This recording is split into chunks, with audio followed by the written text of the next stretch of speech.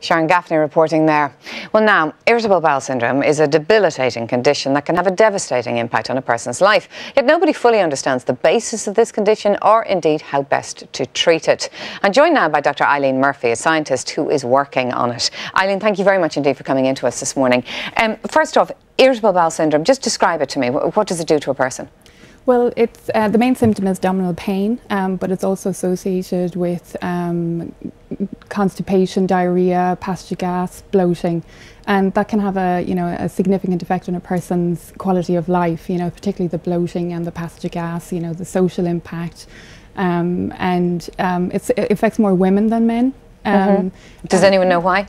No, there's no actually known cause for IBS, which is frustrating. And so for those that have the condition, it's about managing the condition. And when you do have symptoms like that, I presume the first thing you do is you go to your GP. What does the GP do? Just go, oh, I don't know what this is, off you go? Well, it is kind of like a diagnosis of exclusion for IBS. So, you may be referred to a gastroenterologist, you may get a scope, but in general, the tests come back as normal. There's no organic cause. So when they find nothing, then you get the diagnosis of IBS. Yeah, and then it's frustrating for both patient and doctor, because of the limited therapeutic options there for IBS.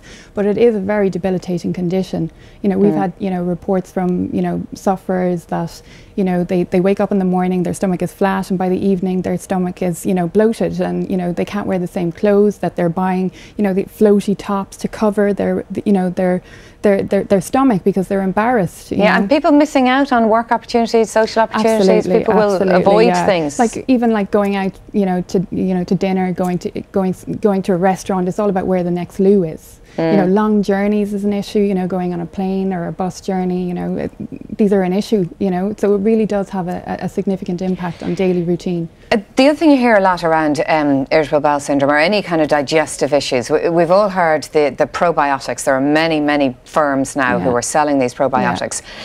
Is there the science in place to say that these probiotics do anything for these conditions? For some, not all. And I think that's an important point to note, that probiotics are not all the same. They're not equal. They're like people. They're like individuals. They're unique. And certain probiotics, work, and others don't. So it's really important, if you've got IBS, to ask your pharmacist for recommendation and look for a probiotic that has been clinically tested in the condition, like for IBS. And not to name any brands, but the ads you see, take this little drink or this little yogurt. This will support your internal microflora, or whatever you call them. Have those companies? Is there research there? For the bigger ones, yes, there is. But with IBS, I think IBS, there's such a range of different symptoms.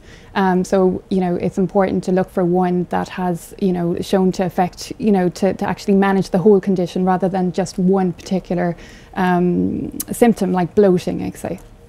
What is the basic thinking behind probiotics? How are they meant to improve things for IBS sufferers? Well, in IBS, it's now well known that there's an imbalance in the gut microbiota, and also that the immune system is altered, and so probiotics can work through the gut microbiota, and also can stimulate the immune system or calm down the immune system. What is a probiotic?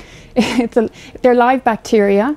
And which have been, and a probiotic by definition, actually, there needs to be a proven health effect associated with this strain. So live bacteria? They are live bacteria. That's what's contained in the little drinks or whatever way you drink them. Yeah. And then the live bacteria, they go into your gut, and what do they do? Or what are they meant to do?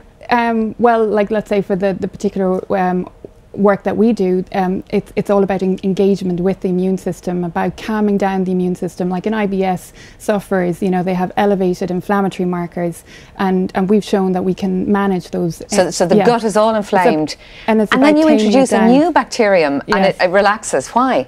It's about the specific bacteria. It's about it's our science is showing us that a specific bacteria, a specific brings down the immune can response, can or the inflammatory not all response. Probiotics will do that, Okay, Liz, it sounds like it's a very new area of science. There's a long way to go in it, but if you are going to take a probiotic, make sure the research is there before you start paying out big money for them. Absolutely. Great. Well, listen, thank you very much indeed for coming into us this morning. Thanks. Now it is time for the business news.